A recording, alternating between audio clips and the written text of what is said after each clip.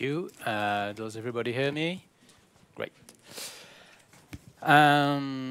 So hello everyone, my name is Arnaud Lauret, I'm French. I'm an API architect at the Natixis group, which is a French banking group and a part of the BPCE, another big banking group.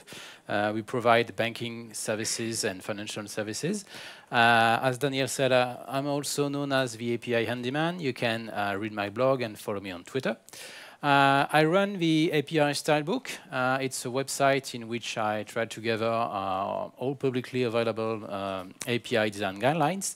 And I'm also writing a book about API design, and it's called The Design of Everyday APIs, and it has obviously inspired this session.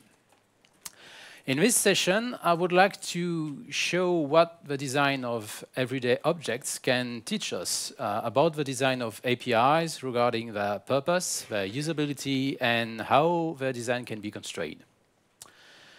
The very first mission of API designers is to ensure that the purpose of the API they design is the good one. Let me introduce the Kitchen Radar 3000. Bringing top-of-the-art military-grade components into your kitchen, the Kitchen Radar 3000 will help you to become the fastest cook in the universe. If you do not believe me, let's see how we can cook a chocolate cake in a few minutes. Put 200 grams of chocolate in 80 grams of butter and 3 tablespoons of milk in a glass container. Put the glass container in the kitchen radar, push and hold the magnetron on button for 1 minute. Take the glass container out of the kitchen radar, add 3 eggs, 80 grams of sugars, 50 grams of flour, mix well, put it again in the kitchen radar, push and hold the magnetron on button for another 6 minutes, and you're done. You baked a delicious cake in 8 minutes. The kitchen radar is made to eat food at light speed, but it can also defrost food. To defrost food, you need less heating power. As the magnetron heating power cannot be modulated, it has to be turned on and off at a regular pace to generate less heating power. Hopefully, the kitchen radar comes with a very handy heating power cheat sheet in order to help you to find the right pace. So, according to this cheat sheet, we have to hold the magnetron on button for 13 seconds and release it for 13 seconds, and so on as long as necessary. It's like playing video games. That's really fun. Well, not at all. The Kitchen Radar 3000 is a terribly designed device. It simply exposes its inner workings through its interface. Therefore, the purpose of the Kitchen Radar does not make any sense for its users. Users don't want to turn a magnetron on. They want to heat food. Another consequence is that its interface is awfully complicated. Users have to hold the button, they have to time themselves, they have to master the rhythm to have the right temperature.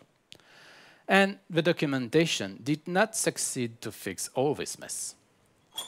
It's exactly the same when you design an API. Although an API is an application programming interface allowing software to communicate with each other, it's first and foremost an interface for developers, for people. An API must have a purpose that makes sense for these people. An API must fulfill these people's needs without bothering them with internal concerns. If not, you are designing a Kitchen Radar API that will be a nightmare to use and to understand. See, a user needs 20 lines of code to use the Kitchen Radar API, while they need only 1 to use the microwave oven API. And don't even dare to think that the documentation can solve such mess. You'll be greatly disappointed. But even if an API has a clear purpose that makes sense for its users, it does not mean that it will magically be usable. Have you ever felt outrageously smart when using something for the first time? You know, when everything is so easy and intuitive that you are able to discover all of an object possibilities by yourself. This is possible not only because you are outrageously smart, but also because what you are using has been designed in order to make it totally straightforward and predictable. There are three things to think about to achieve a straightforward design that people will understand instantly: representations, interactions, and flows. What could be this device? With its cryptic labels and numbers, it's impossible to guess its purpose nor how to operate it by just looking at it. What if we change a few things like this? What a surprise! It's an alarm clock.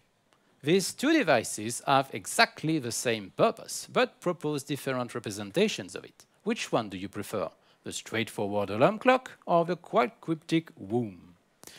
What is terrible for an everyday object's usability is as terrible for API's usability.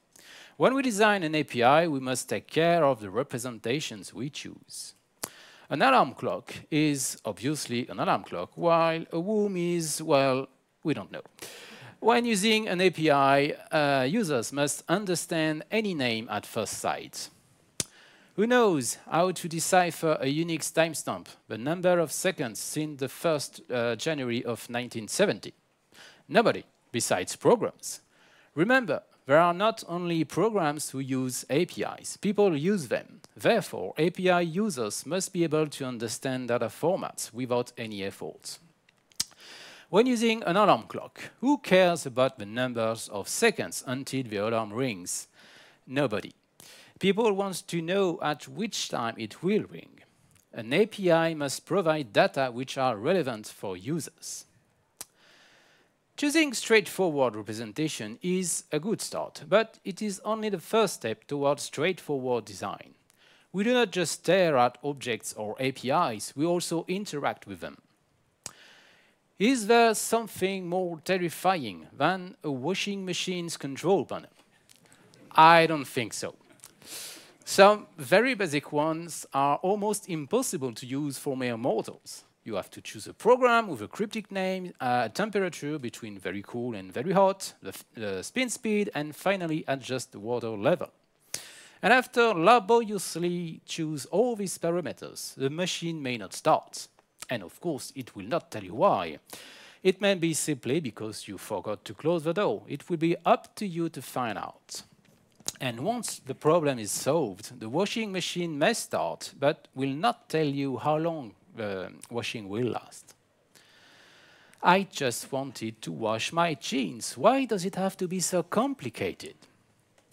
Fortunately, there are other washing machines which are far more user-friendly. They provide straightforward interactions. A big knob lets you select the type of laundry, like jeans or cotton, and you're done. The machine will choose the clean rinse cycle, water level, water temperature, and spin speed according to the laundry type you selected and the laundry weight given by the weight sensor. You may adjust these parameters if you want, but the configuration made by the machine is accurate in most cases. If you forgot to close the door, a big LCD screen warns you and explicitly tells you that you forgot to close the door. And when the machine starts, it tells you that your clothes will be clean in 45 minutes. Do not let your APIs be like those creepy basic washing machines. Design straightforward API interactions.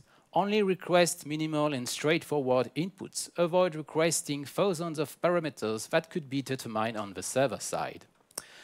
Avoid just telling, oh, there's a problem, but we won't tell you why. Provide informative error feedbacks that actually help to solve the problem. And also provide informative feedback in case of success and avoid the basic, oh, okay, it's done. When we use an object or an API, it's common to chain interactions to achieve our goal. And obviously, any interaction flow must be as straightforward as possible. Let's say you are on the 5th floor of a building, ready to explode and filled with aggressive aliens. To escape, you need to take one of the elevator cabins to the 16th floor while a shuttle is waiting for you. If the system is the basic one, there's a single call button. Once you push it, you have to wait, not knowing which elevator cabin will come. A bell rings when one of them has finally arrived. You walk in and push the 16th floor button. Unfortunately, this elevator was going down, so you go down to the ground floor, hoping that an aggressive alien will not come in the elevator cabin. And after that, you finally go up to the 16th floor. But it's too late. The building has exploded. Hopefully, this elevator system can be improved. To prevent the ground floor error, we can add some LCD screen outside each elevator cabin to show if it goes up or down. It's better, but why stopping an elevator which goes down from someone who wants to go up? We can replace the single cone button by 2 up and down ones. Therefore, you can call an elevator to go up or down, and only cabin going in that direction will stop on your floor. It's even better, but you still have to push a second button to tell on which floor you want to go. In some systems, the up and down button have been replaced by an LCD touchscreen. When you want to call the elevator, you just touch the screen button, and then it tells you which elevator cabin use, and you're done. API interactions flows can be improved using the same principles, improving feedbacks and inputs to prevent errors and minimize the number of steps by aggregating actions. Designing straightforward APIs seems relatively straightforward once you know how to do it, but is there some way to be even more straightforward? Yes, we can create APIs which are so straightforward that users can predict how they work. And a good way to provide a predictable design is to provide a consistent design. The play symbol we were used to see on media players is now used on more and more devices, such as washing machines, and whatever the device, this button has the same meaning. Start what the device is supposed to do. Wherever you see this symbol, you know what it means. Objects sharing common design features have a consistent design, which makes them easier to use because you already know how to use them. To achieve a consistent design, an API must be first consistent with itself. If you decided that a customer ID was a customer ID, don't dare to call it account ID elsewhere in your API. It might confuse your users. An API should also be consistent with other APIs in your organization. Sharing common features or behaviors across APIs, such as how users authenticate or error handling, will reduce the learning curve. Once users have learned to use one of your API, they will be able to use the next one without effort. And an API should also be consistent with the rest of the world. There are standards and common practices that you can use in your design. You need a country code. Use ISO 3166 standard. You design a REST API. Don't dare to use the 200 OK HTTP status code for anything else than a success feedback.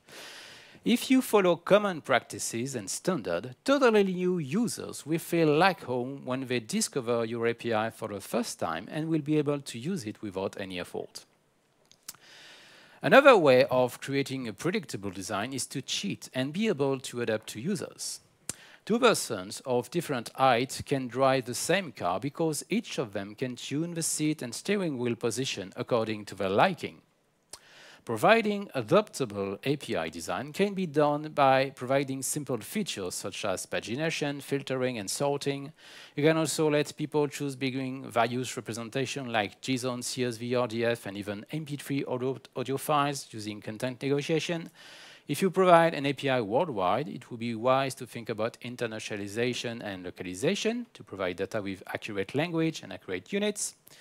You may even let people choose exactly the data they want.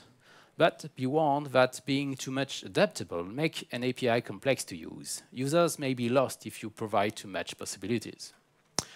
A last way to provide predictable design is to provide a discoverable design.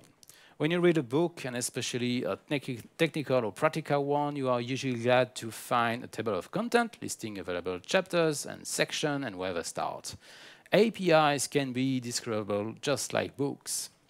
You can provide metadata for pagination, for example. If you design a REST API, you can create an hypermedia API, providing links as metadata to help users browse the API. You can take advantage of the underlying protocol. You can use the option FTP-HTTP method, which tell you which HTTP methods you can use on a resource for REST APIs. But focusing on usability is a very good thing, but it must not be done without forgetting that design can be constrained. How people use objects and APIs may affect their design. You do not design a watch the same way if it's a regular watch or a diving watch. Both are made to give time, but a true diving watch will have to deal with some constraints that do not apply to regular watches. A diving watch must support to be immersed at 100 meters. Its users must be able to read time in total darkness and many other constraints. And all these constraints impact its design. API design can be affected in such ways too. When used in a mobile environment where latency is a key concern, an API shouldn't be too fine-grained. If a mobile application has to chain 3 API calls to do something, it will have to suffer 3 times the latency to establish a network connection to the server hosting the API. On a 3G network, it means waiting for 600 milliseconds. That's an eternity. Human brains get bored when something takes more than 500 milliseconds. So such mobile applications problems can be solved by creating coarser-grained APIs, but it may be interesting in that case to build dedicated backend for front-end, providing a mobile-optimized version of the API, for example. If your API provides information that consumers need to get regularly, they may be tempted to pull on your API and do many unnecessary calls. If you provide a webhook, you can provide them updates when needed. You can also imagine to provide streaming APIs using WebSocket or server-send events. It may also make sense sometimes to provide batch or bulk endpoints, allowing your users to send a huge amount of requests in one shot. So as API designers, we must take care of how the API will be used in order to be sure to provide a design that will really fit user needs. But the constraints are not only on the consumer side. In the first part of this session, I told you mostly that you should focus on the user point of view and forget about what's happening behind the API. Well, it's not entirely true. For example, the QWERTY keyboard layout was invented at the end of the 19th century due to mechanical constraints on typewriter. On a typewriter, characters are mounted on metal arms, and these arms can clash and jam if two neighboring ones are pressed at the same time. To avoid this problem, commonly used letter pairs like TH or ST in English were placed together, so there are less jam and clash. The QWERTY design was less user-friendly than an ABCD one at that time, but people could type faster, so it was a reasonable design compromise. And as API designers, we may have to compose with constraints imposed by the underlying implementation and do such design compromises. On very old legacy systems, some scalability issues may force you to limit the numbers of API calls per second. Some performance issues may have more impact on the API design and lead to the creation of asynchronous APIs. For example, processing video files to detect kittens may take some time. So consumers may send the video with a first request and come back later to get the result of the processing, or the system may call them back using a webhook. Some constraints may even turn into a no-go for an API, like if your system is not 24/7, it may not be a good idea to provide API. Of course, with enough time and money, we can solve all of this problem. But we do not live in an ideal world, and we not always have time and money necessary to solve all these problems, so be ready to compose with such constraints. And this is the end. We have covered many topics in less than 20 minutes. What are the main things you should keep in mind to avoid design kitchen radar APIs? 2 words: empathy and context. API design is about these 2 words, empathy and context. Think about your users. Think about how they will use your API. Think about how your API is built. And most important, be inspired by the design of everyday objects. Thank you.